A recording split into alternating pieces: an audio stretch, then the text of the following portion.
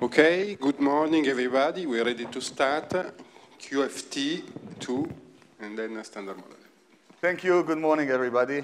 Can hear me good? Now it's, what I need to do is do it a little. I hope everybody's awake. I know it's this 9 a.m. thing.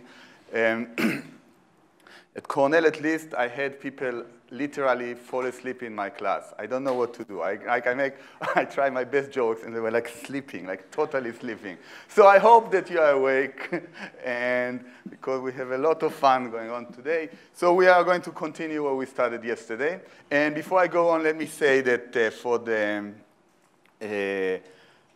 whatever it's called, the question session in the afternoon, I prepared the questions. So there's some question I was kind of running on you yesterday, and I summarized them in a file, and there's some more questions that we're going to have today, and it's going to be in a file, and I'm going to send the file to people, and they're going to post it. So then when you start having the session, you can download it and start looking at the question.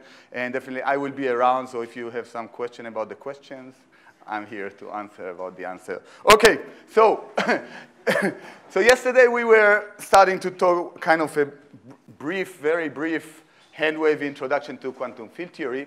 And the way I like to think about it is as following. It's a little bit abstract, but the idea is as following. So the way I like to think about field theory is just a generalization of classical mechanics. In classical mechanics, the question that we ask is that we have a position of a particle. And the only problem we think about a position of a particle is that it's something that we are very used to, okay? So it's not abstract enough. But the thing about the position of a particle is also somewhat something abstract, and then life would be much simpler. So in mechanics, you say, oh, I have a position of a particle, and there's only one time. And in field theory, I ask what is the value of a field in 4-dimensional time, okay, which is called T mu. Okay? So that's basically the bigger step, the bigger abstraction that we take. Instead of thinking about a position as a function of one time, we think about the value of something as a function of 4 variables, which we call x mu or T mu.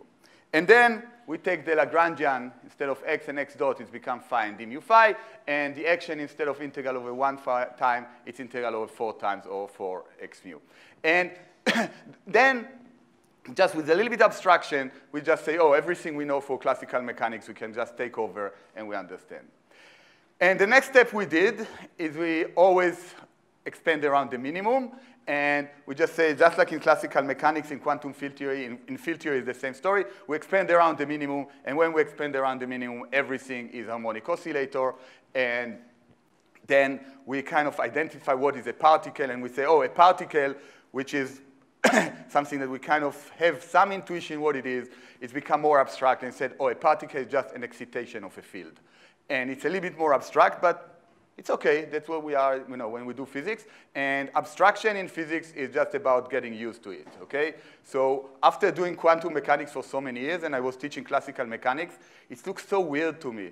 For example, that, when you have like some matter here, and a particle going around, and it doesn't fill the whole space, all those kind of things. Or, for example, when you get used to relativistics notation and you start something in non-relativistic, it sounds very weird. It's just because we get used to it. So all this idea that a particle is just an excitation of something, it's something that we hopefully will get used to it.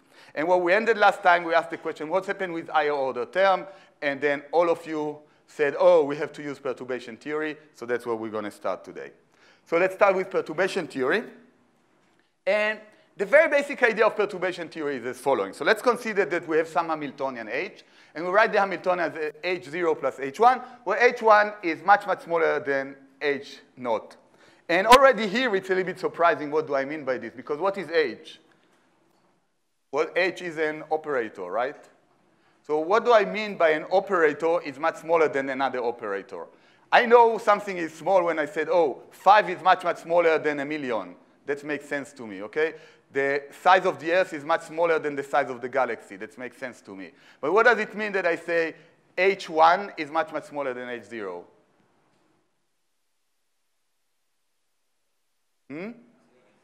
Is the eigenvalue of H0 are much smaller than the eigenvalue of H1? Is that the correct description? Yes? The coupling is small. That's what we actually, at the end of the day, have, that we have some number that appear there that is small. But again, it's not very well defined, so we have to be kind of careful what we really mean. And what we really mean by the eigenvalues, usually we mean that the eigenvalue of H, of total H, minus the eigenvalue of H0 is much smaller than the eigenvalue of H0. Okay, that's what we really mean, kind of formally. Okay, but we have to remember but we kind of have the intuition that we have something very small, and we want to see what is the effect of this something that is very small. Okay, and in many ways, perturbation theory, and that's usually the way we learn perturbation theory. We say perturbation theory is such a mathematical tool to actually use things that we cannot really solve. So if I don't know how to solve the full Hamiltonian, I use perturbation theory. And if I could solve the full Hamiltonian, I never care about perturbation theory. Okay, that's kind of the image that we have. Perturbation theory is just a mathematical tool. Okay, but when we do particle physics, perturbation theory in a way, the way I like to think about it, is much more than a mathematical tool. It's really something that really helps us to describe the way we see the world. Okay, and let me discuss it in the following sense. So in many times, we really like to work with the eigenvalue of H, of the total Hamiltonian. Why? Why would we like to kind of choose a basis where the eigenvalues of the full Hamiltonian is our basis? What is special about the basis of the eigenvalue of the Hamiltonian?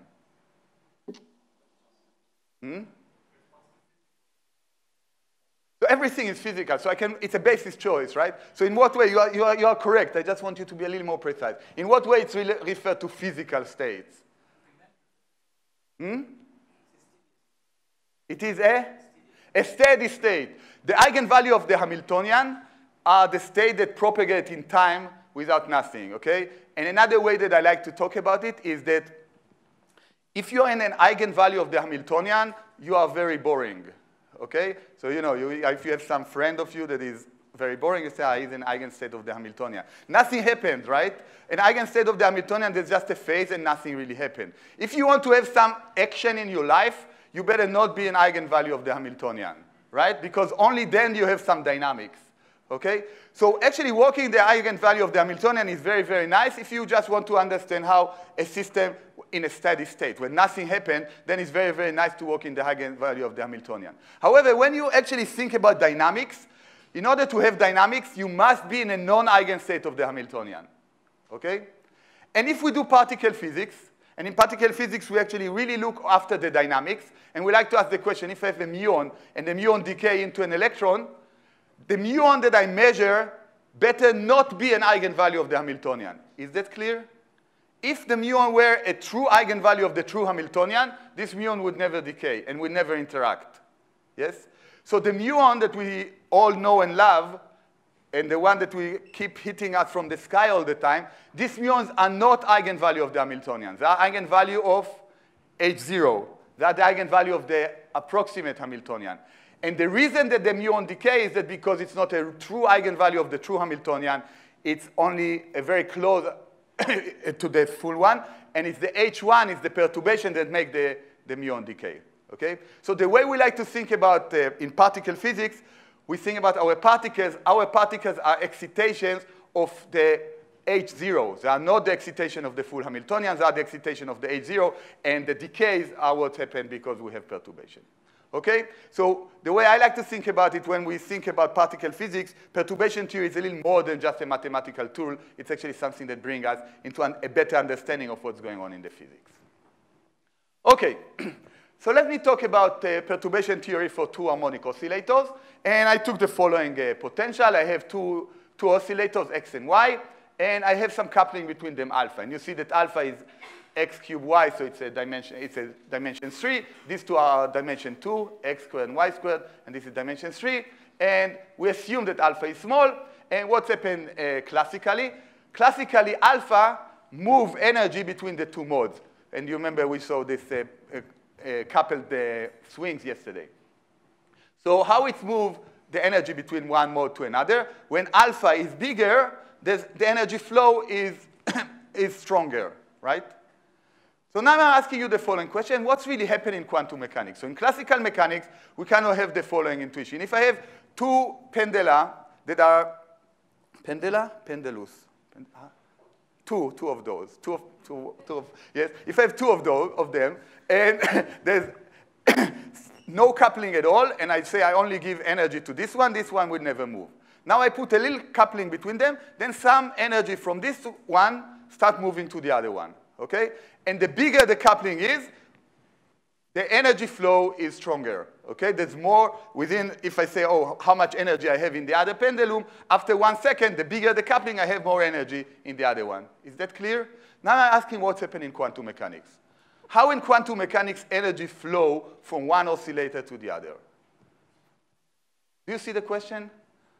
So what is really the analog, the quantum analog of this energy transfer from one pendulum to another, from one spring to another? Yes, so the interaction term is what's doing it. But what is the dynamics? So in classical mechanics, we understand the dynamics. Again, this example that I gave you, I should have bring the video, that you see the video. That, you have one kid on this swing, and then suddenly some energy go to the other kid on the other swing. And the time that it takes from the energy from one kid to go to the other depend on alpha. Okay, the bigger alpha is, quicker the energy flow. Yes, yes. But now I'm talking just about harmonic oscillators. What's really going, so in quantum mechanics, what's happened when I make alpha large? What's really going on? How energy transfer in quantum mechanics? That's something about how to do the calculation, and we're actually going to do it soon. But I'm asking the description. What is really happening in the description? Sorry? Interactional, yes. But how it's happening? What's really happening? Okay, so let me give you my best example of really what's going on. And the answer is as following.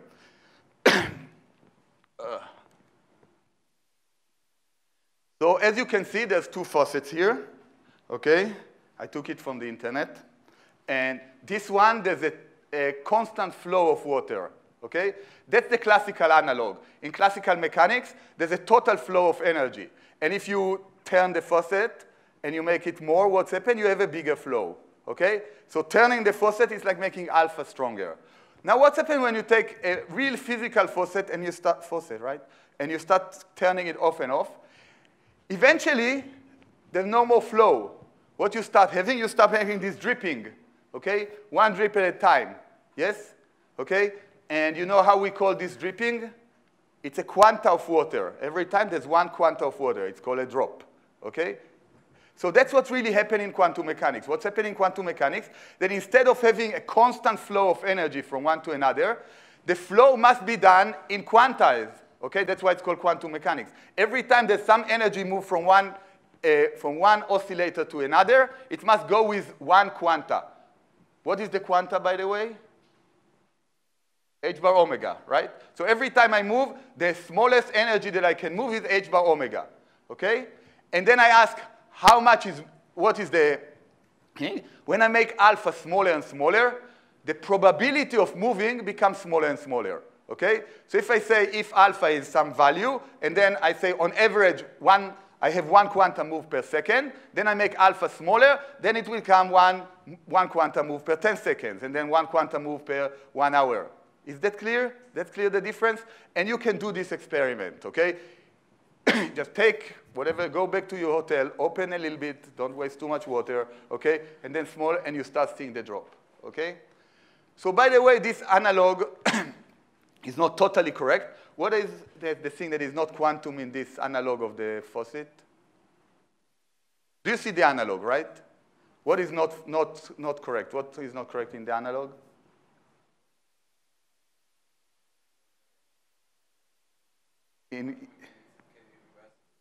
Oh, that's true. But that has to do with statistical mechanics. So the thing that is not really correct here, that in quantum mechanics, we don't know when the next drop is going to happen.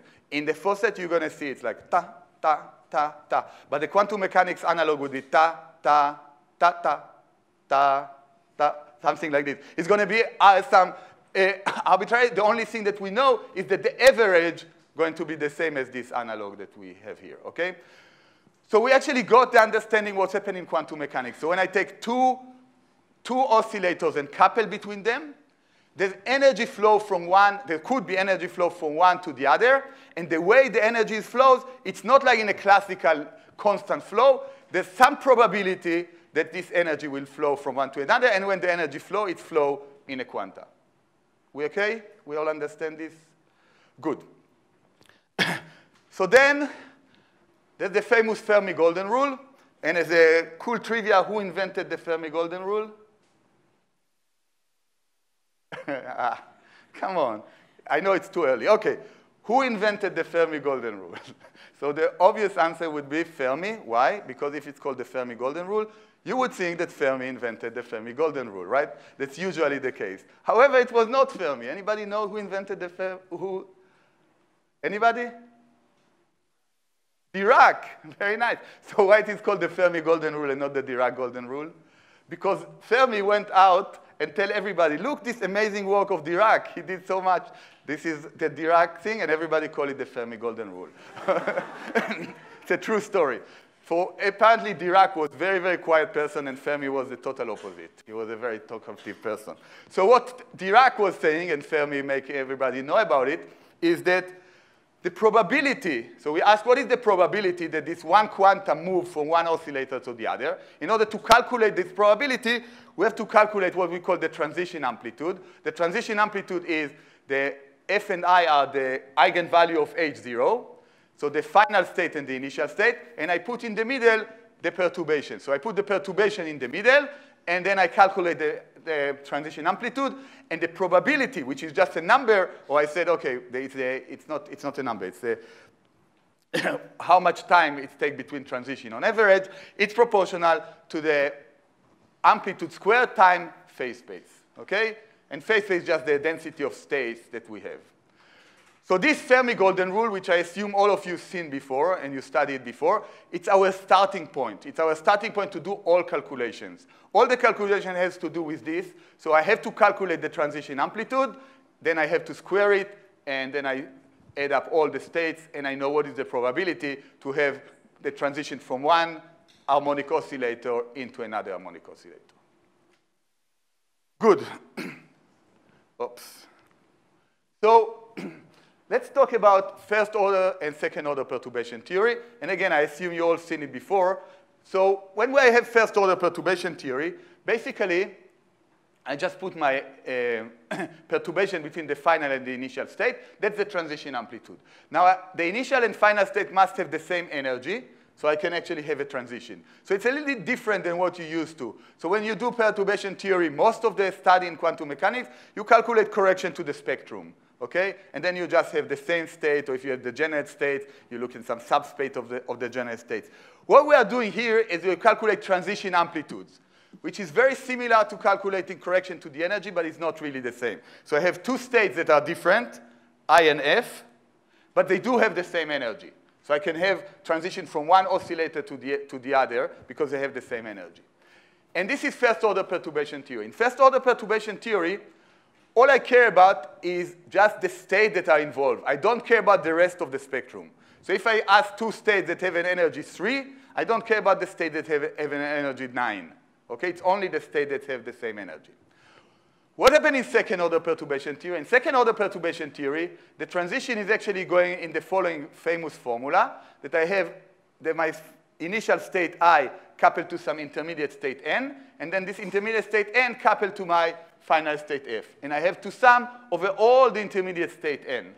And I sum them, but then I pay a price by the denominator. And the denominator tells me the following things, is that when N is farther away from my initial and the energy of the initial and final states, the contribution of these states is less important, okay? So the way we think about second-order perturbation theory is, unlike first-order perturbation theory that only care about the state that are with the same energy, second-order perturbation theory cares about the whole spectrum. It's an amazing statement. It's the statement that quantum mechanics, at the end, everything is connected. So in second-order perturbation theory, I know about the state of the theory that is far, far away.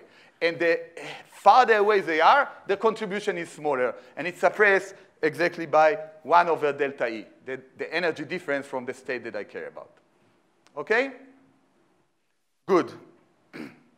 So let's come back to and ask what's happened when we have transitions in second-order perturbation theory for harmonic oscillators. Okay?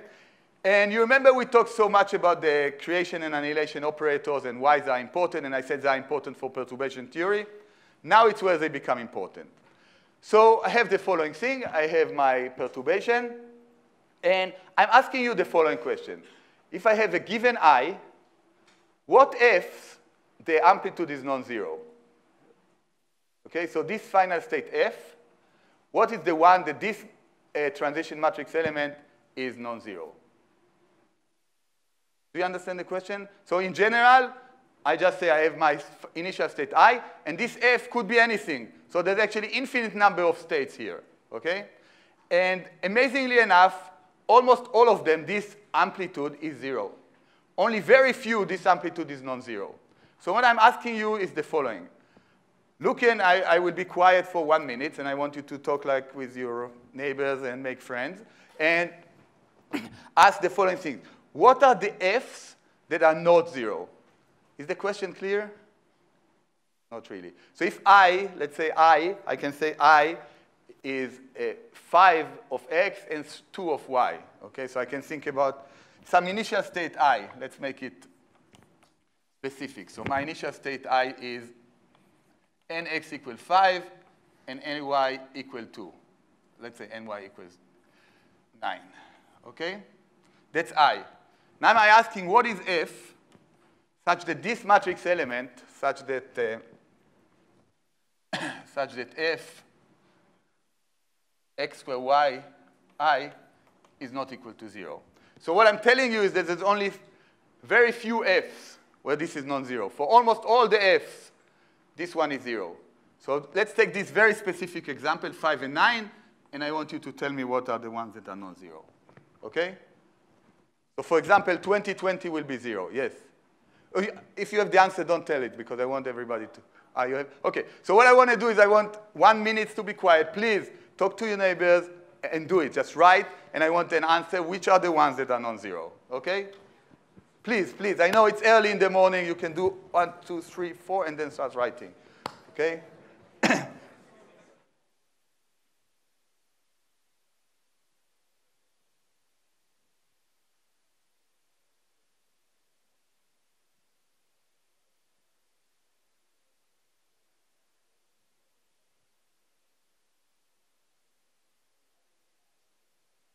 Please, please try to do it.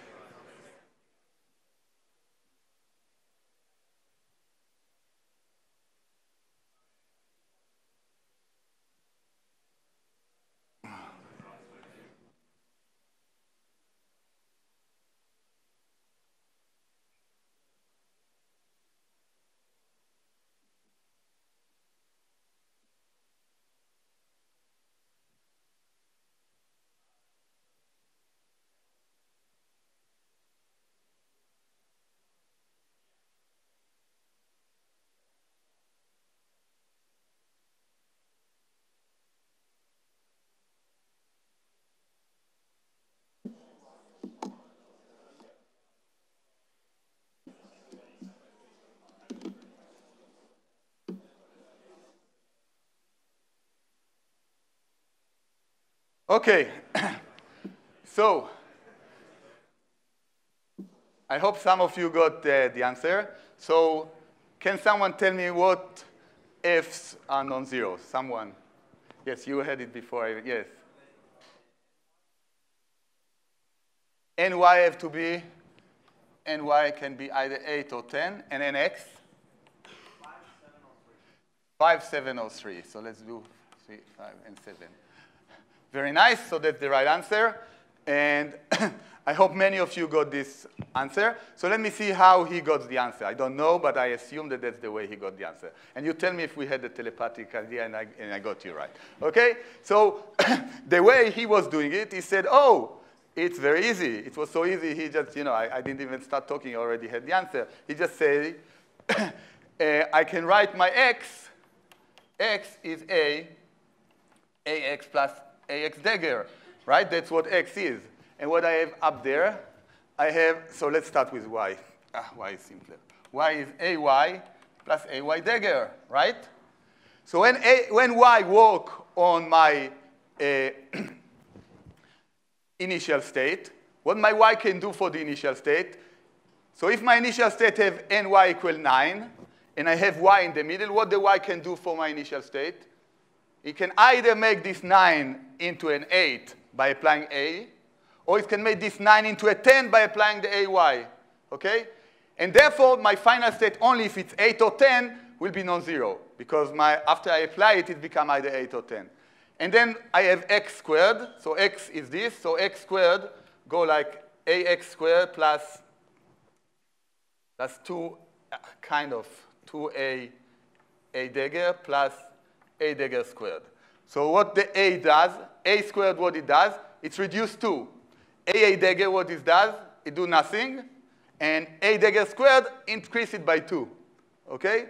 So that's why we can either reduce by 2, stay the same, or increase by 2, okay? So what we find that out of the infinite possibilities of F, almost all of them, the matrix element vanish, and the only thing that doesn't vanish, that do not vanish, are only this kind of thing, okay? So that will be the case. Is it clear? And can anybody quickly tell me what would be the situation if I have x squared y cubed? Someone else? What will be if I have x squared and y cubed? What would happen?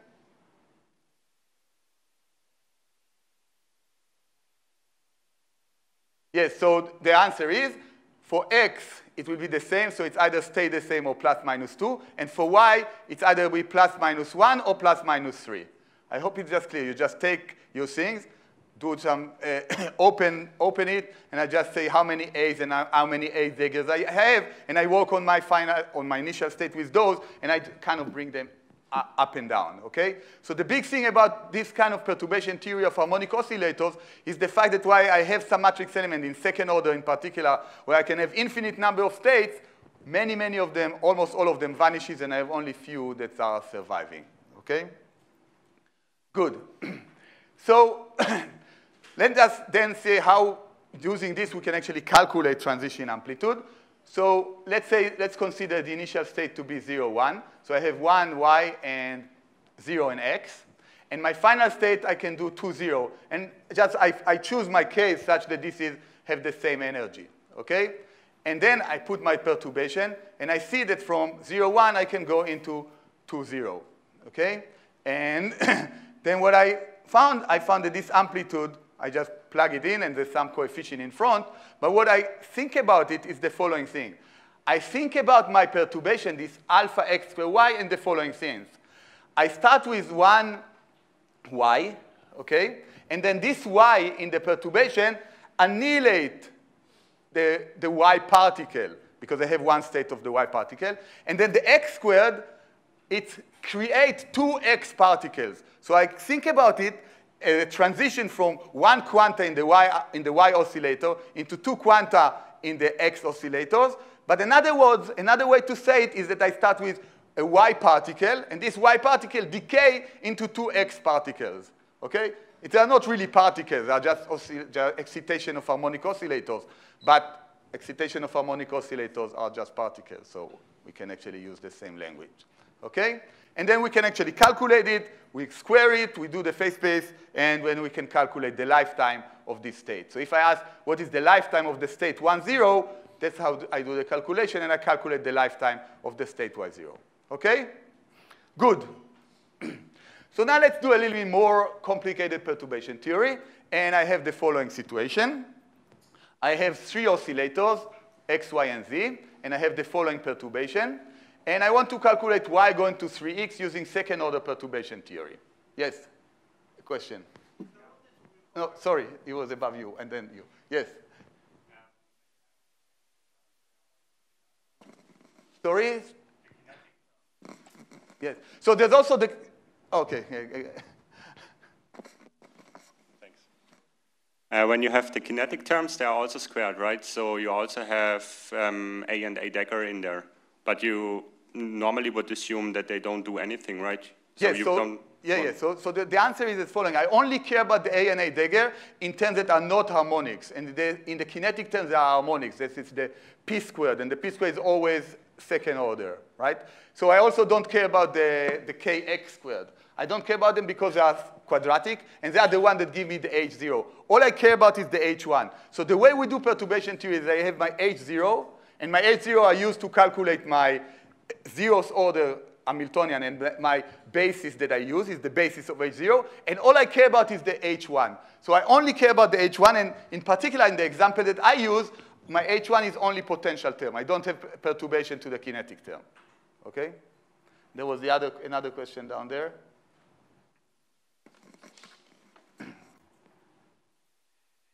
How do you recover the continuous Fawcett drop from the discrete one? Can you have a limit like current states, but for interaction? Yeah, so the question is a general question, how we recover the classical limit from the quantum things. And the answer is like the usual answer. It's become classical when I actually go to the very, very high state. So when n goes to very, very large, so when say n is 10 to the 20, then the transition becomes so fast that you just think, and then usually also your initial state, it's not a true eigenvalue. Okay? So that's the standard answer, and that's what we get here. And in particle physics, most of the time, we do not care about the classical limit, actually. Okay? So we'll get there. Okay. So let's do this. I have three oscillators, x, y, and z. And I use this h1. And using this h1, you can actually see that I cannot move from here to here. So there's no direct transition from this state to this state. By the way, what I should have had, if I wanted to move from this to this, what term I should have had? I should have write it explicitly. So I have this state, nx equal to 3, and my initial state is ny equal to y. Okay? So I'm asking the following question. What kind of a direct interaction I could do in order to move? This is like quite even worse. Let's do it like this. Nx equal to 3, and ny equal to 1. What kind of an interaction I need to move from here to here? Yes? X cubed y, really good. Why x cubed y? Because I want x cubed to create 3 x's and the y to annihilate 1 y. Okay? But as you see, I don't have it up there. And since I don't have it up there, I need to use second-order perturbation theory, and I have to go through some intermediate state in order to calculate the transition amplitude. Okay? What I'm just doing here is classic standard second-order perturbation theory. And then I ask, what kind of intermediate state I have? So you can convince yourself, but I'm not going through the exercise, that there's actually 2 passes that I can go, and I call them A1 and A2. So the first one, A1, I go from a state 0, 1, 0, and then I use this beta, and I use this beta such that this beta create one x for me and create one z for me and annihilate one y. So it create x, annihilate y, and create z. So I go to 1, 0, 1. And then I use the alpha term, and the alpha term create 2 x's and annihilate the z to get me into this. And I have another way where I first use the alpha, and the alpha create 2 x's and the z for me. And then I use a beta, and the beta kills the y and z and annihilate an x. Do you see it? So I get 2 kind of amplitudes. And then the total amplitudes will be, in both cases, I have alpha and beta when I put those 2 things in. So both of them are alpha and beta, and I have some number over delta E1 and then some number over delta E2. Okay?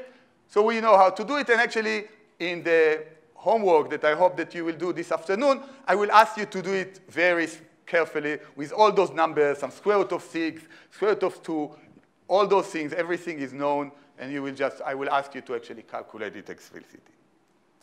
So now I want to do a little bit closer look into this, and let's see what comes out. Okay? So the question, if you have any question, do you understand what I'm trying to do? The second order perturbation theory, and I just see there's only 2 terms from the infinite sum, only 2 terms are non-zero.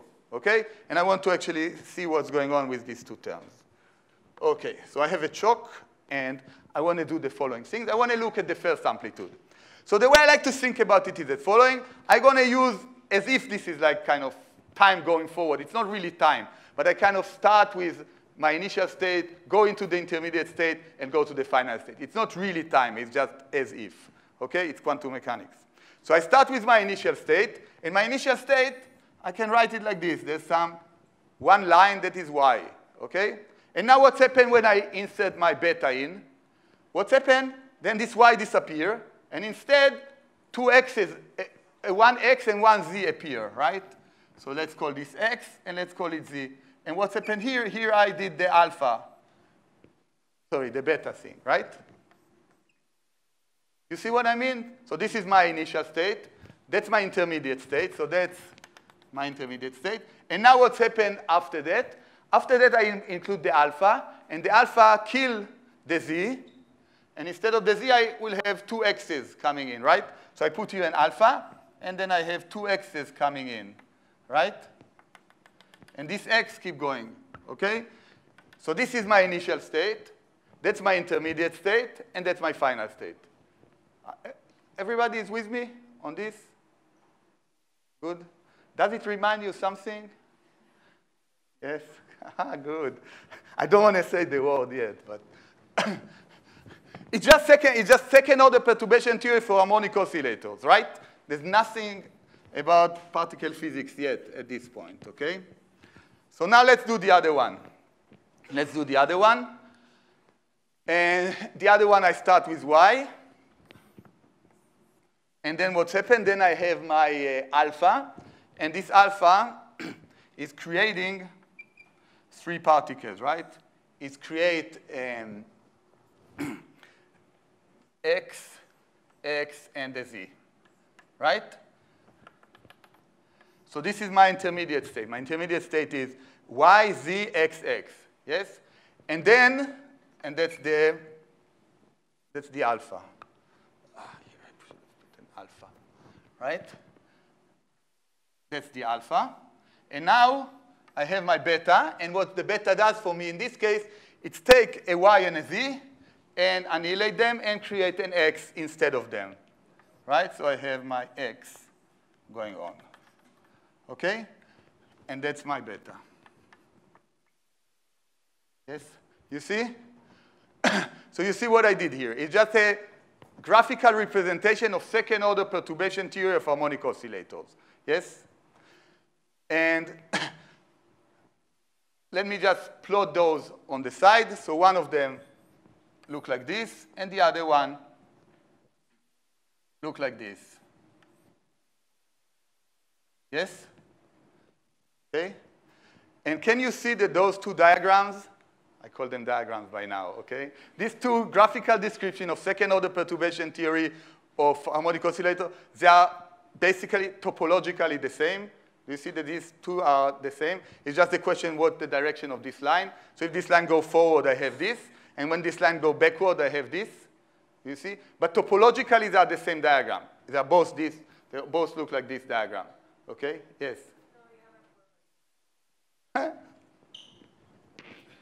So they are not the same diagram. But now they are the same. Thank you very much. I'm so happy that one of you is awake in the morning. Okay? And not only this, also the labels are the same. This is y, this is x, this is z, x, x, y, z, x, x, x. Now they are the same. Now they are the same? All I need to do is put the labels. Huh? Cool, isn't it? It's really cool. Okay? So if I want to do second order perturbation theory, all I need to do is just write this one. And immediately when I write this, I said, oh, there's also this one. And I know that I have to take actually both of them and, and put them together. Okay? So, and I'm not going to do the really most impressive fun I'm not going to do because I really want you to do it because it's going to be fun. So please try to do it this afternoon. I guarantee fun, okay, once you see the results. So what I ask you to do is the following. So you do second order perturbation theory. You never heard about Feynman, okay? And you just calculate this diagram and this diagram. They are the same. You know how to do them, and you add them up. And when you add them up, you find the following amazing result.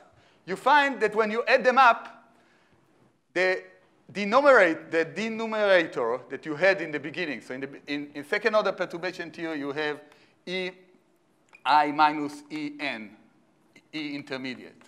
Okay, you have this one. And then you add these two amplitudes. You have the two amplitudes. And when you add the two amplitudes, what you find is that this one becomes 1 over the energy of the initial state squared minus something that I called Q squared. And what is Q squared? Q squared is the energy flow inside the z-line, okay? And the energy flow inside the z-line in this kind of a case, if I start here with some energy y, and here I have energy x, the energy flow inside the z-line is the energy difference between the y and the x, okay? And as I mean, you all know what I'm going through, right? You've seen it before. But I don't want you, imagine you never seen it before. All I want you to do is to do second order perturbation theory and find this as an output, that this is what you actually have, is E squared minus the energy flow that you have in the thing, okay? And now, of course, the question, where have you seen it before? Where have you seen it before?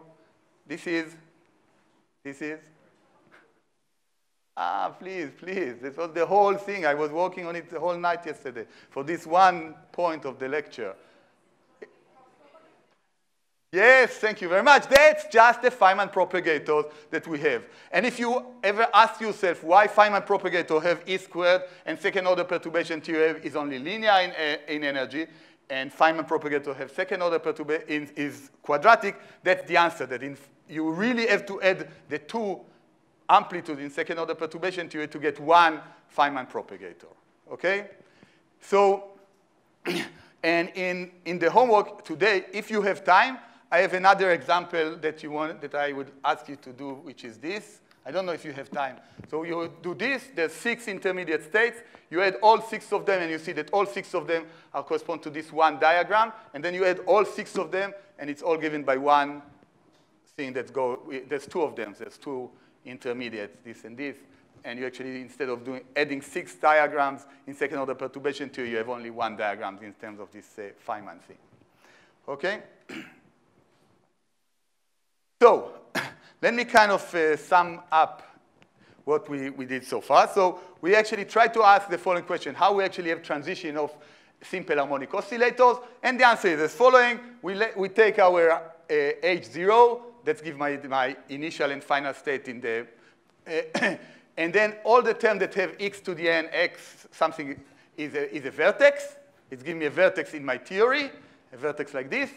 And then all I need to do is to actually start from my in into my out and write all the possible ways. In this case, there's only one possible path, which is this path, okay? And then I just say the amplitude is the product of the vertices. Each vertex is just the term that I have in my perturbation.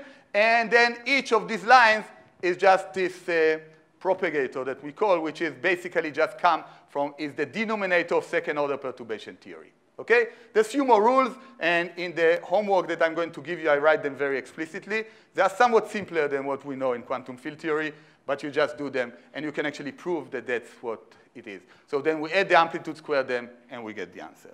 Okay? So what I was actually doing is that I was actually going through second order perturbation theory for harmonic oscillators, and we find very interesting something that looks like Feynman diagrams, something that looks like what we know in quantum field theory. And of course, this is not an accident. It is actually why Feynman diagrams are Well, we know because fields are just harmonic oscillators. The only thing is that here they are somewhat simpler because they are simple harmonic oscillators, and you never had to worry about things like fields and Lorentz invariance and all those kind of things that you kind of make the topic of quantum field theory a little heavy mathematically. Here, it's straightforward undergrad quantum mechanics. You just do it and you find what we are. Any questions? Yes?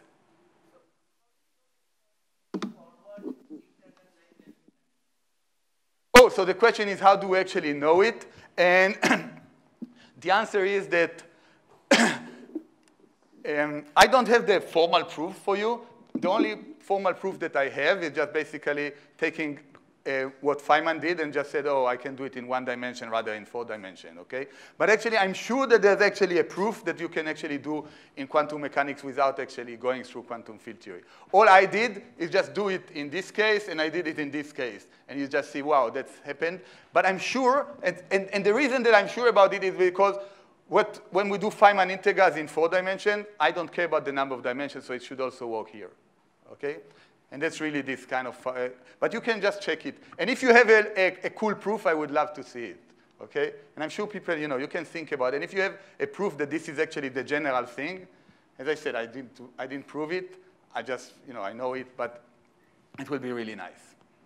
Any more questions?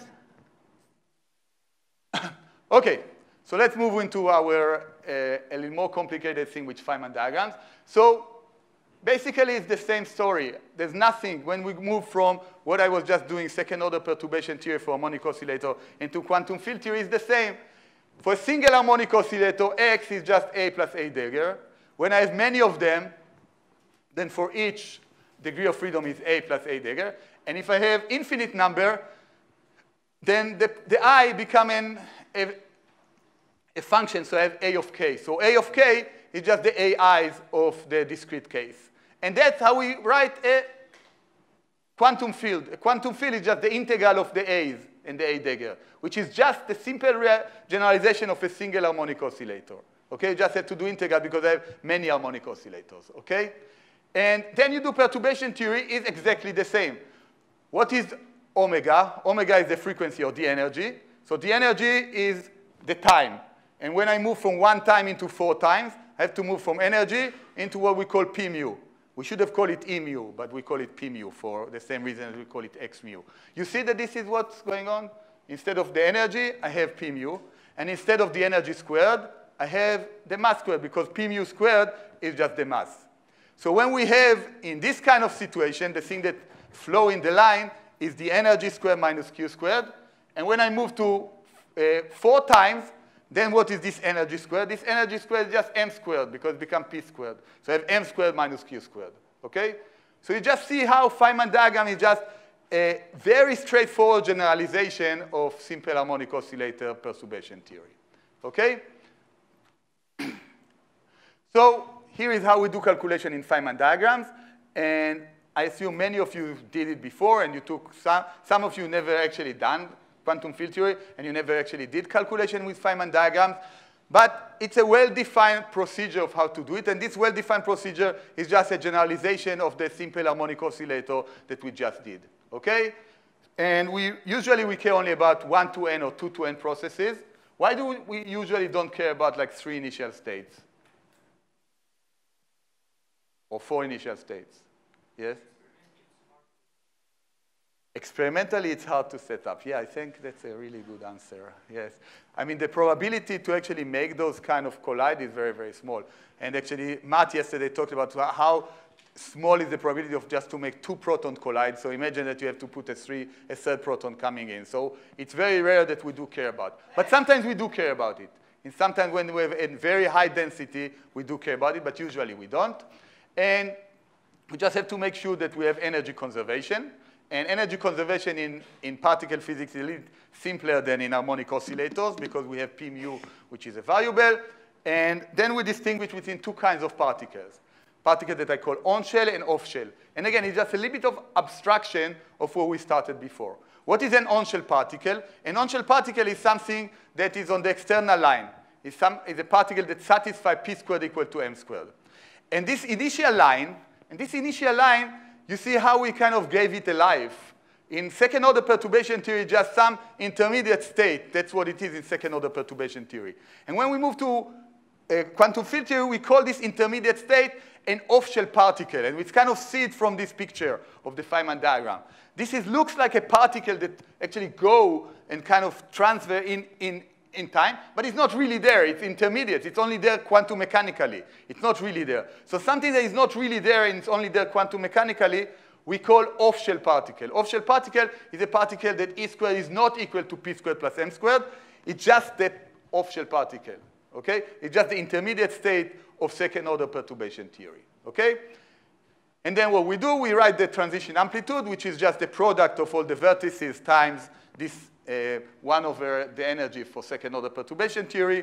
We add them up, we square them, we do the phase-space integral, and we get the things done, okay? So I'm not going to get into all the details, and if you ever done it, you know there's a lot of details, and there's so many details that now you put it on a computer, and the computer does all the details for you. I mean, during the course, you don't do it on the computer, but after the course, you never do it yourself anymore, right? Because it's an algorithm, so you know how to do it. But the physics is this. The physics is just the physics of second-order perturbation theory. So let's do some examples.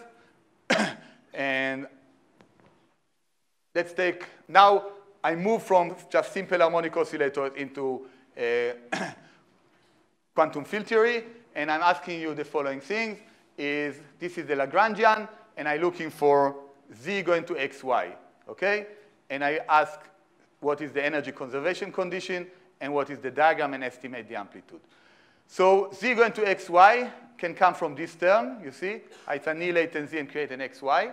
And what is the energy conservation condition? So when a Z can decay into an XY, when the mass of Z is larger than the mass of X and Y. So what we have is the following thing. I need that mz is larger than mx plus my, and this is the diagram. It's a very simple diagram, okay? And the amplitude is just lambda 1, okay? So that's what we do in Feynman diagrams, and we know what the rate. So what would the rate would be? The rate would be proportional to lambda 1 squared. And here's another example, y going to 3x's, and here I don't have a direct term that does it for me. It's just this example that we just have here. And you see that this one looks extremely like this one, very, very similar. What is the difference? Here I have alpha and beta, and here I have lambda 1 and lambda 2. But otherwise, it's the same, and I calculate the diagram, and the diagram are proportional to these two vertices, lambda 1 and lambda 2, and time this intermediate state that's come from second-order perturbation theory. Any question on this? I know most of you have seen it before, and it's kind of easy. And if you've never seen it, I really want you to do it. So it's really kind of, and for your homework, I ask you to do this kind of diagram and estimate it, okay? Okay, so let me kind of summarize these little parts of what we did. We kind of learned Feynman diagrams. And the idea of Feynman diagrams is as following, that it's really the generalization of second-order perturbation theory for harmonic oscillators. And the way we think about it is the following. We have our zeroth order Lagrangian or zeroth order Hamiltonian. And the quadratic term describes free fields. Free fields, as we say, they are boring. Nothing happened to them. They don't interact. They don't decay. And we use perturbation theory to look for this higher order term. Higher order terms are what we call interaction. And those interaction terms create and annihilate particles. And they also create and annihilate off-shell particles. And these off-shell particles give me the tool, which is just perturbation theory. So it's really, really just perturbation theory to do this calculation, okay? So I want to emphasize the Feynman diagrams is nothing but perturbation theory that we know. Perturbation theory for harmonic oscillators, when we make them into quantum field theory, become Feynman diagrams. Okay? Feynman diagrams, we have to remember, they are perturbation theory. It's extremely important, because when perturbation theory is not valid, we cannot use Feynman diagram. Okay? It's obvious when I say it like this, right? And when QCD becomes strong, for example, we cannot use Feynman diagrams. And some people do plot Feynman diagrams on QCD, and they always say, but it's only a plot. It's not really what it is, because we cannot use perturbation theory. Okay? Any question on all this little thing of Feynman diagram? Yes? Sorry, can we think about a group? Can you think about loop diagram in terms of perturbation theory? Yes, of course, you know, at the end we have to go to loop diagram. And in purpose, I didn't go into loop because in simple harmonic oscillators, loops are actually never there. Okay, you only get loop when you have more than one time dimension. Okay, but then I definitely didn't go to the full thing of Feynman diagrams. Basically, all I wanted to get from this feeling, from this, is that Feynman diagrams are just a generalization of second order of perturbation theory for harmonic oscillators. And there's a little more details that you really need to do when you do in the quantum field theory. But the basic idea is the same. You don't need any quantum field theory in order to understand what Feynman diagrams are. Any more questions? Okay, so let's move on. And we want to move on to this amazing topic of symmetries.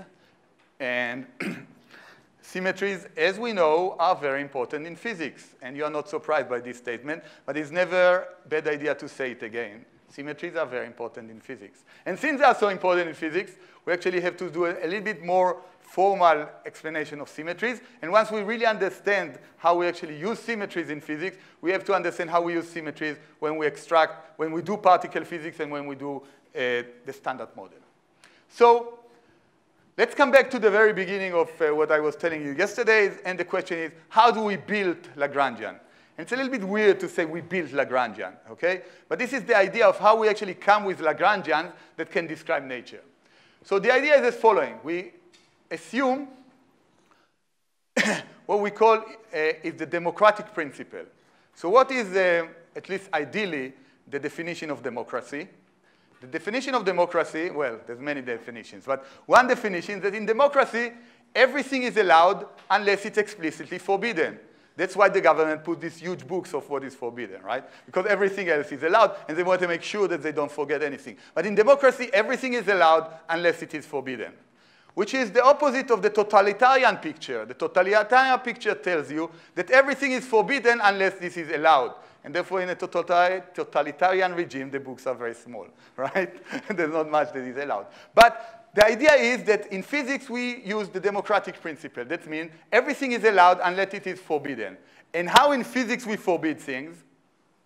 By a symmetry. We just say it violates a symmetry, therefore it's forbidden. Okay? So I said everything is allowed, and I put the symmetry on, and I said everything is allowed unless it's forbidden by this symmetry. Okay? So that's the first thing that we do.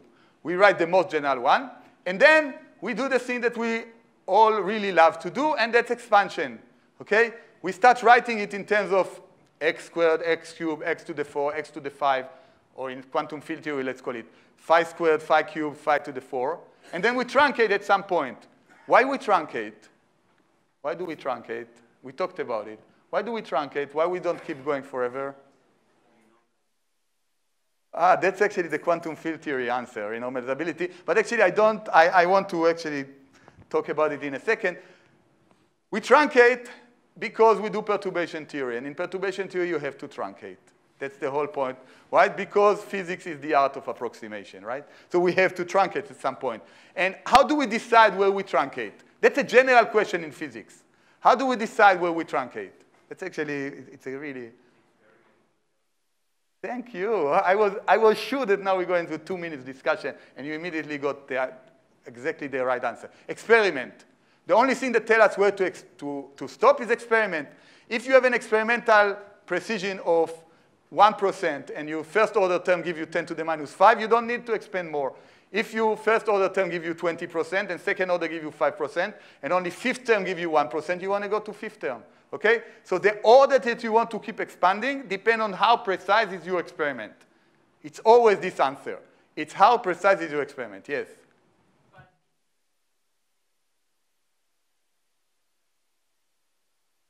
That is non-renormalizable. So let me talk about renormalization.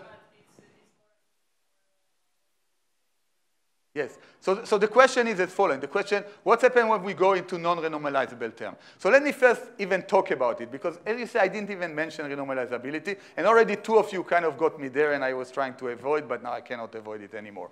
So one thing about quantum field theory is the following statement, is that if I go above dimension 4, the theory is not renormalizable. What does it mean that the theory is not renormalizable?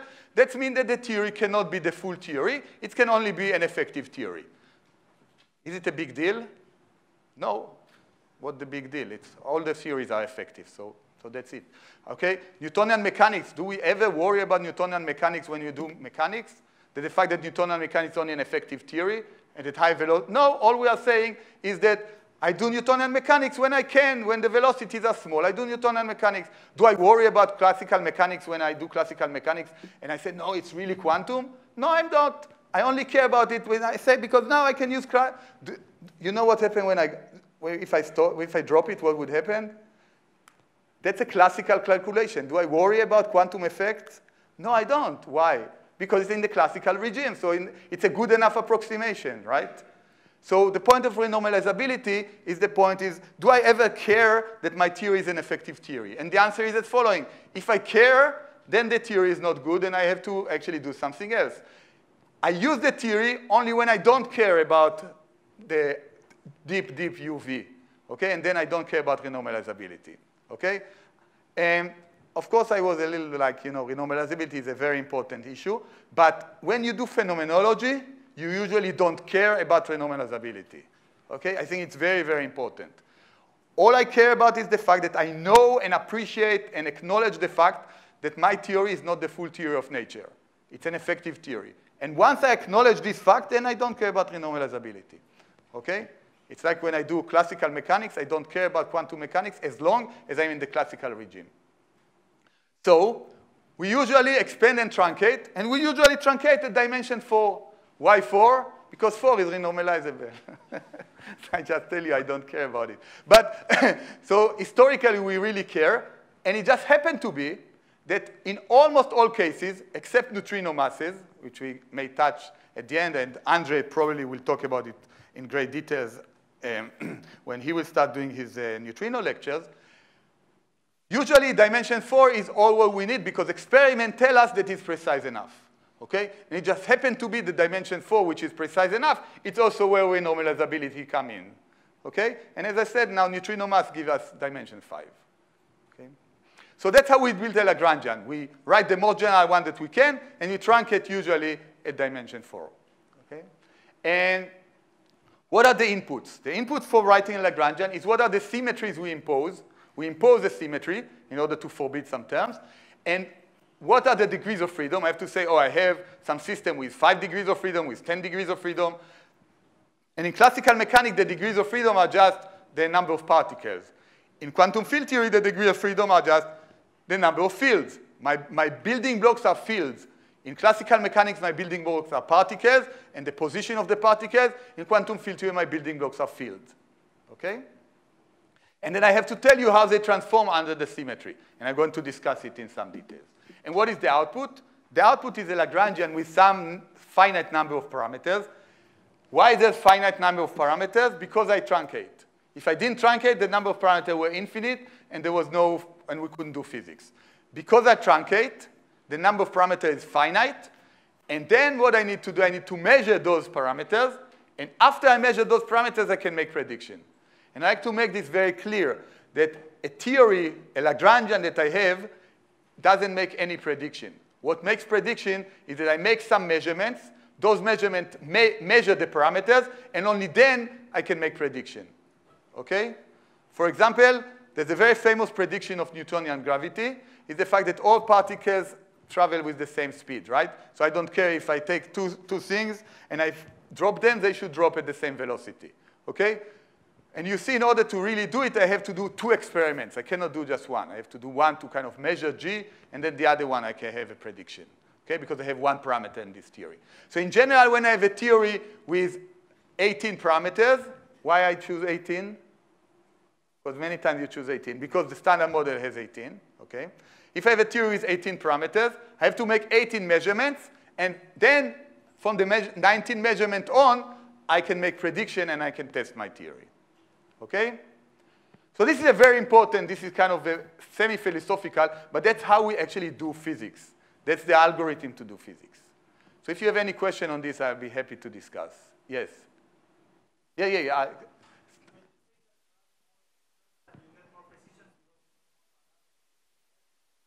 So in principle, if I go to higher order terms, If I include dimension 5 terms, I have more parameters. If I have more parameters, I need more measurements, and then I can start making more and more precise calculations, okay? So basically, the algorithm is the same. I go to up to some order, truncate this order, make the number of measurements that I need in order to measure all the parameters, and then I can start making, then I start testing my theory. And if I don't expand to high enough order, then many times my theory breaks down. I say the experiment doesn't really give me what the theory predicts, so I have to go to higher order, and then I can actually see what the theory does.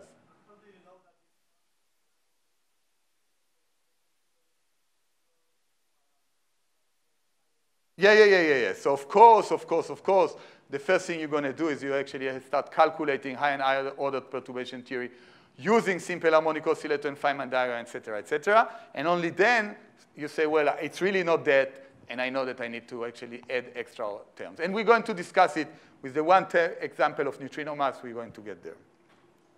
OK, so let me talk now about what I call representation and symmetries.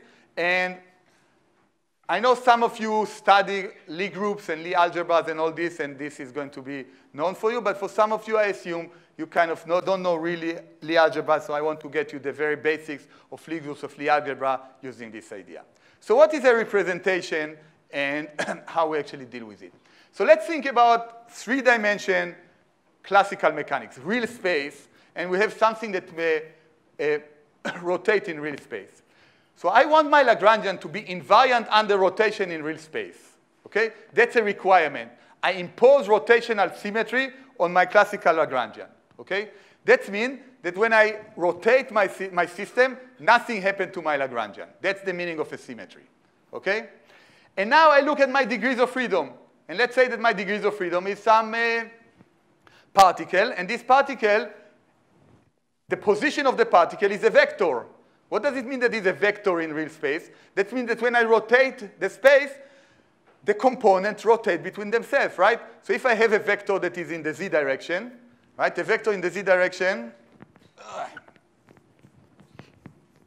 one second. A vector in the z direction is this. That's a vector in the z direction. And now let's say that I take my system and rotate it into the x direction. After I rotate it by 90 degrees into the x direction, this vector becomes 1, 0, 0, right? So in one reference frame, it's 0, 0, 1. And in another reference frame, it's 1, 0, 0. So this vector is not invariant under rotation, obviously, right? But there's something that is still invariant under rotation. What is invariant under rotation when I rotate a vector? The length of the vector, right?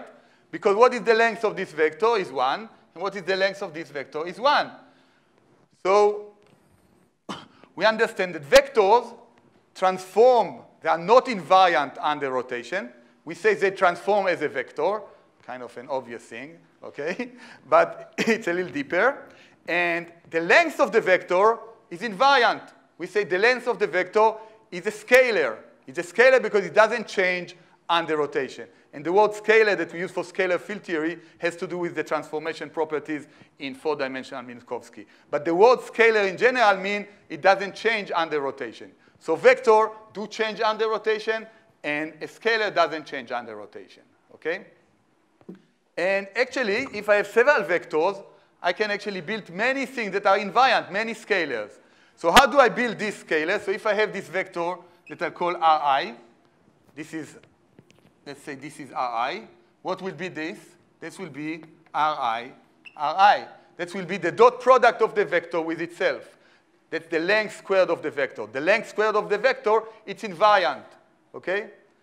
And a way to see it is just look for the number of indices. So here I have one free index, and a free index tells me that something is rotate. Here I sum the two indices. Okay? Actually, maybe that's the summation convention. You can also write it like this. With sum of I go from 1 to 3. Okay, this is the same. But here I do not have a free index. Ri, so since I do not have a free index, I know that this is invariant under rotation. Okay? So the point that I want to make is as following. Is no matter what kind of a system you have, your building blocks are things that do change when I rotate. But I can combine them into combination that do not change when I rotate. Is that point clear? And in vectors, I hope it's very clear. I take a vector, and vectors change when I rotate. And when I take a dot product of two vectors, the dot product is invariant under rotation. Yes? And when I say I require that my Lagrangian would be invariant under rotation, that means that my Lagrangian can only be a function of those dot products. Okay? So those products are invariants. And this is really bad notations. This is really not good. I should really change this transparency. It's really confusing. What I just mean is that I take two vectors, I dot product them, they don't have a free index, and then my Lagrangian have to be a function of only all those dot products. Good. So let's generalize this, and that was the example in three-dimensional real space. But fields work in some arbitrary mathematical spaces. And those arbitrary mathematical spaces are just some abstract space, but you want to think about them just like three-dimensional real space. And I said, I take my fields and I put my fields into representations of those mathematical spaces, which is exactly the same as we do in three dimension. In three dimension, I say, in classical mechanics, I said I have 3 degrees of freedom, and I put those 3 degrees of freedom into a vector of a thing, and I call them the x, the y, and the z component of my particle. And now, the position of a particle is generalized into fields. And then I take many, many fields and put those fields into a vector of some representations, of some space. So if I have a 5-dimensional real space, I take 5 fields, and I put those 5 fields into a vector inside this 5-dimensional space. Is that clear? It's just a generalization of positions in 3-dimensional space. Now I use fields instead of positions, and it's not 3-dimension, it's some other space. Okay? And what we really care about in terms of going to do physics, in particle physics, usually we care about SON. SON are rotation in n-dimensional real space. SUN, which is rotation in n-dimensional complex space. And U1, which is rotation in 1-dimensional complex space or 2-dimensional real space. They are equivalent. So let me talk a little bit about all of those. And let's talk about how we actually do, how we actually generate singlets in general, okay? So we know how to do this in 3-dimensional real space. You just take the 2 vectors and dot product them. We also know how to do it in spins. So when you learn to combine spins, you remember you take spins half and spin halves and put them together, and you get, what do you get from half and half? 0 and 1, right? So there's actually a way to combine the 2 spins half in order to generate a spin 0. And a spin 0 is the singlet. It's a thing that doesn't. So we already know how to do it with vector in 3-dimensional real space. We know how to do it with spin half. And we know how to do it and there's actually a generalization. And since these are very important for the standard model, I want to work on them one by one. Okay? So the first example I'm going to use is the U1. And U1 is nothing but complex number. So when I talk about U1 symmetry, it sounds very kind of, I don't know, fancy. I have a U1 symmetry. U1 symmetry is nothing but playing with complex number. And complex number, by now, I hope everybody is very familiar with. You don't feel they are weird anymore. So how do I use U1? All I need is the following thing. I'm telling you that I have a complex number. Say x is a complex number. And I assign to this x some number q. Q is a real number. And now I say, I take my number x, I take all my numbers in my theory, and I rotate all of my numbers by some angle theta. Okay? And I rotate them in the angle theta such that for each variable, I multiply it by some number q. Is that clear? So for example, if this theta is 10 degrees and this q is 2, then x rotate by 20 degrees. Okay? Just a complex number that I rotate the phase of the complex number. Okay? So let's take the following example. Let's say that I have 3 complex numbers, x, y, and z. And q of x is 1, q of y is 2, and q of z is 3. Okay? And I ask, how do I get invariance? So for example, xx star and yy star is an invariant because xx star is an invariant because x star transforms with a minus compared to x. And I hope you see that x squared y is also an invariant. Why x squared y is an invariant? Because x transform with theta, x squared transform with 2 theta, and y transform also with 2 theta, and y star transform with minus 2 theta. Brr, that was too long. Okay? So let me write it. Okay? So I want to explain why x per y star is invariant under this rotation. So let's write it. So x go to e to the I theta x, and y go to e to the 2I theta y. So then what happened to x squared? So x squared go to e to the 2I theta x squared, because I have it twice. And what's happened to y star? Since it's a star, y star go to e to the minus 2I theta y star, okay, because it's a star. And then x squared times y, then this exactly cancel this, and this is an invariant. Okay? You okay with this, that we understand how to build invariants? Okay, so these are some more invariants that you can actually write, and I hope that you can convince yourself that those are the other invariants that we can build. So the whole story of building invariants from complex number become a very easy task. The easy task is as following. All we need to do is just make sure that the sum of these q's is 0. When I have, for each number x, I have a number q. For a star, the number becomes minus q, and you see that the sum is 0. So here it's 1 minus 1 plus 2 minus 2. Here is 1 plus 1, it's 2 minus 2. Here it's 1 plus 2 minus 3. Here it's 3 minus 3. And here it's 4 minus 1 minus 3, which is also 0. Okay? Any question on this? I lost you. It became late, and but hopefully we will do more example, and hopefully it will be clear. So let's move on. So that was U1. So U1, I was telling you how we actually built invariants in U1. We just combined the numbers.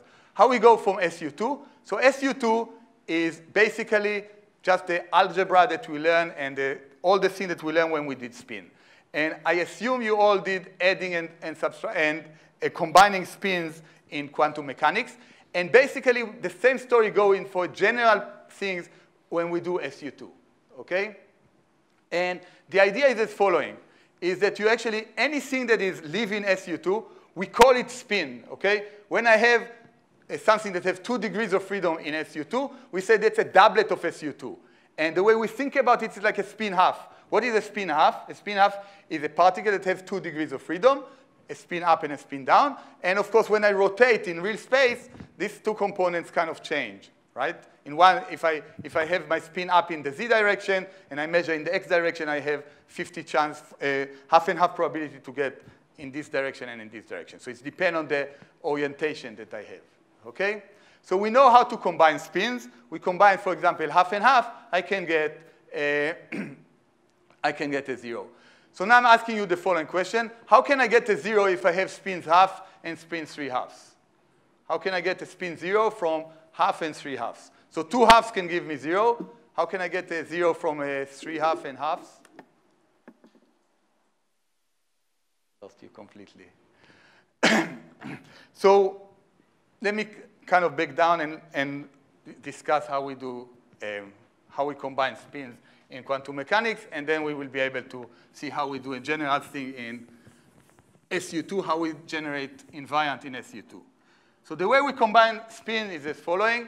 So if I have 2 spins, some S1 and S2, S1 times S2, I know that I combine them, and I combine them from S1 minus S2, and let's assume that S1 is bigger or equal to S2. It's up from S1 minus S2, S1 minus S2 plus 1, S1 minus S2 plus 2, all the way up to S1 plus S2.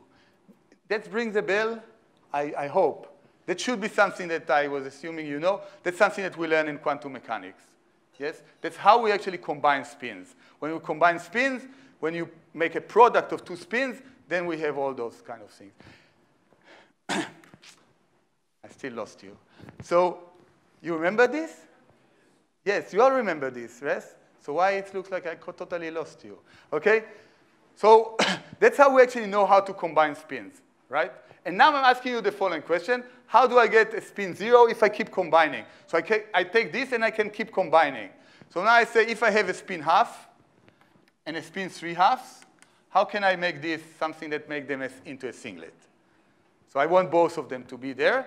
So for example, I can take 3/2 squared, 3/2 times 3/2, I can make a singlet, yes? And if I take half times half, I can also make a singlet. And someone come with another less trivial example. So I can take 3/2, yes? Thank you very much. So I can take this. This one also give me a singlet, right? Half cubed times 3/2 also give me a singlet, okay? So in SU2, in order to get a singlet, all we need to do is just keep adding them up using spin adding such that at the end, I could get a singlet. And when I get a singlet, that's the thing that is invariant under rotation. So I already know how to do it in U1, and I know how to do it in SU2. And for the very last thing for today, I just want to do it in SU3. And I'm not going to tell you too much about SU3. All I'm just telling you that in SU3, it's very similar to SU2. It's just a little bit more abstract. And I put my thing into the equivalent of spin half in SU3 is something that we call a triplet. There are 3 degrees of freedom. And when I take 2 degrees of freedom and I combine them, I can create a singlet. And there's something called a 3 and a 3 bar. And I can create a singlet. If you never heard about it, it's OK. It will be a little bit too much for me to get into the details into here. All I want to say is the following, that we know that the strong interaction is an SU3 group. And we know that there's no free quarks. Okay? There's the general statement there's no free quarks. And the general statement that there's no free quarks basically tells us that I cannot have anything that I see that is not a singlet under this SU3. And I'm not going to discuss why it is. But therefore, when I actually see particles that are charged under the strong interaction, like baryons and mesons, they must be singlet under SU3. And in order to build those singlets, I need to combine those spin of SU3. And how I combine spin of SU3, I use this kind of thing, the 3 times 3 times 3 is 1, and 3 times 3 bar is also 1. And it doesn't really matter what are these 2 details, but the 3 is a quark. A quark is transformed as a 3. And if I take 3 quarks, I can make something that is singlet. And when I take 3 quarks, how do I call them? I call them a baryon. When I take a quark and an antiquark, that's 3 times 3 bar, then I call a meson. Okay? So is this the group theory beyond our understanding of the spectrum of QCD? Is the fact that a baryon is asymmetric out of 3, 3, 3, 3, and there are 3 quarks, and a meson makes out of 3 and a 3 bar. So I want to, before we're ending, I want to do a little game, and I call it the building invariant games. And it's going to be important when we move to the standard model, but it's not the standard model. So those of you who think, it's a standard model, I know the answer, it's not. You have to think a little bit more. And the game is as following. I have my symmetry, which is SU3 cos SU2 cross U1, which is the symmetry of the standard model. And I want to build invariance. So for the U1, we have to make sure that the number add up to 0. For the SU2, we just do a spin. And for SU3, all we need to remember is this kind of thing. When I have a field that I have a bar on it, it's become a bar. That's it. And the fields are Q, 3 to 1, U, D, and H. It looks familiar because it looks like the standard model, but it's not. Everything is there as scalars. And I wrote some invariants here. And I want to ask you, and I'll be quiet for the usual thing for 1 minute. And I want to ask you which of those things are invariant under this symmetry and which is not. Okay? So the question is that I give you these 5 things. And I want you to tell me if these are invariant under this symmetry or not. So please ask me questions, because I think I lost you a little bit on this last part. But if not, talk to you people around you or ask me a question. and I want to, each of those 5, tell me, is it invariant or not? Okay? Good. Please, go start talking. Yes? And ask me a question if you don't understand what I'm talking about.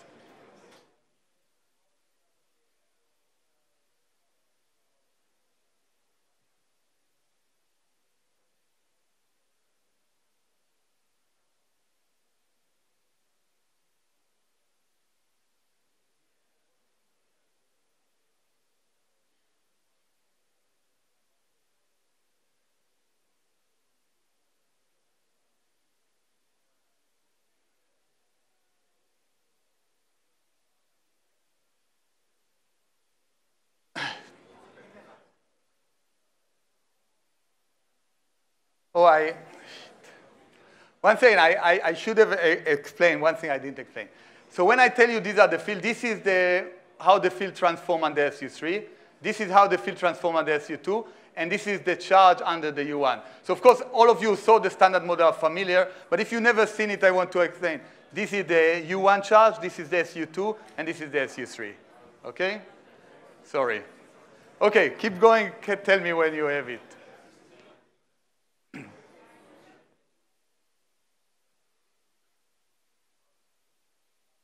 You have it? All of you?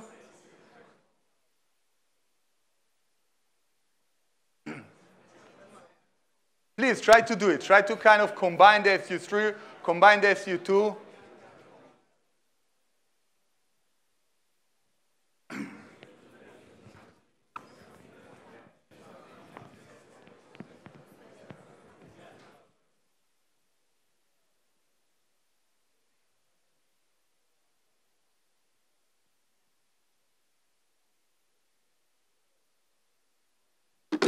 Okay.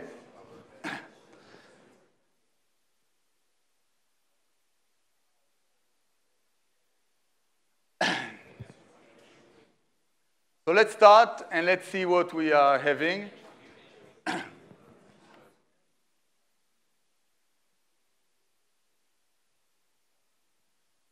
So is this one, is it invariant or not?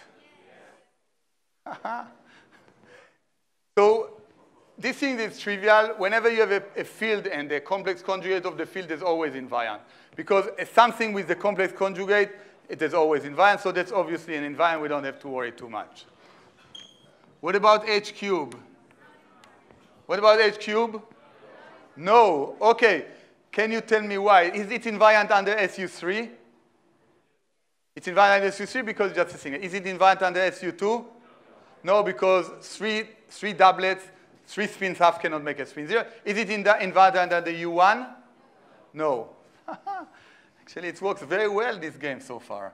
OK. UDD. UDD. Yes? No. OK, we're already in the quantum regime. OK. So let's try and see what's happened for the SU3. So actually, let's try, because the SU3 is a little thing. What's happened to the U1? What's happened in the U1? The U1 is 4 minus 2 minus 2 is 0. That's good. What happened for the SU2? Invariant. What's happened for the SU3? Invariant? Why not? So it's 3 times 3 times 3. So it's 3 times 3 times 3. And 3 times 3 times 3 is invariant, right? Yes. OK, there's actually a subtlety here. And I want to tell you this subtlety. Anybody know what the subtlety here? OK, I'm just telling you, actually, this one is totally antisymmetric. And therefore, if I have two fields that are the same, this one vanishes. So assuming that actually these have another index, then it will be allowed. So the subtlety that I should have think about. OK, good. QUD. Invariant? No? What kills it? SU2. NU1. Very nice. HQU star. Invariant? Yes? Yes. OK, good. OK, I'm happy. I was unhappy 10 minutes ago, but actually now I'm very happy because you all got it. So for the homework, and that's the last thing we do today, I will ask you to find more invariants, and actually I really ask you to find all the invariants that up to dimension 4. All the invariants that build out of 3 or 4 of those fields. So that's end my second lecture, and let me just kind of summarize what we did today. So what we did today, we were actually talking about Feynman diagrams, and we understand how we do Feynman diagrams, and it is just generalization of second-order perturbation theory. And then we start talking about symmetries, and we understand, and it looks like at least most of you totally understand how to build invariants. And what we're going to do tomorrow, and tomorrow I have actually 2 lectures, so I hope that we survive it. And the 2 lectures, we're first going to keep going a little bit more on symmetries, and then we finally, tomorrow is going to be the biggest day of our life, and we're going to write the standard model down. Okay? So now we have a break, and as usual, please come ask me questions as usual. Okay. Thank you very much. Any more questions Before now? the break, any question? I didn't think about it. I want to ask you, because you say that we assume the symmetries, but I was thinking if those symmetries can be accidental, and maybe we have to build the Lagrangians with another symmetries that are more fundamental. Yeah, so I don't know. Yeah. So the question is, so in this, the assumption that I'm making is that I impose the symmetry. So the rules of the game is the democratic principle. I impose the symmetry, this is the rule, and then I ask, are they invariant or not? And tomorrow we are going to talk about accidental symmetries, and I'm going to actually make some distinguish between imposed symmetry and accidental symmetry. Okay? But at this level, I'm just imposing those symmetries. One more question there. What about the discrete symmetries? So in principle, I could have done it, but you remember the way, the rule of the game was that I decide what symmetry to impose, so I decide not to impose them. But it's my total decision, and if you build your own model, you decide to put them, that's totally fine. Just for now, I decide not to put them, and it's not only me, it's the standard model decide not to put them. So we are not actually use them, but it's in the rule of the game, you're totally allowed to use them.